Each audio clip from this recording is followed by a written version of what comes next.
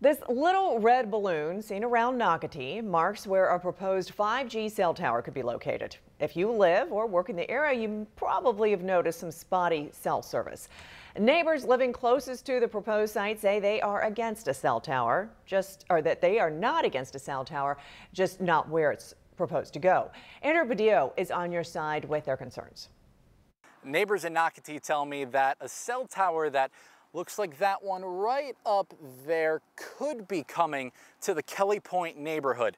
And those neighbors, they do not want it, saying that's going to bring several concerns such as property value as well as safety.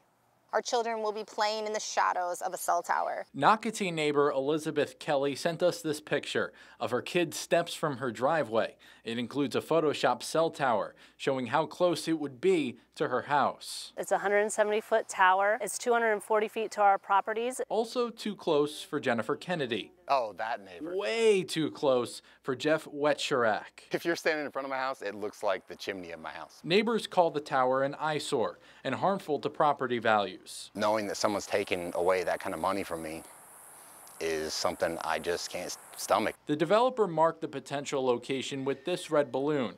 The land is in Duval County. It's asking the city of Jacksonville for an exception.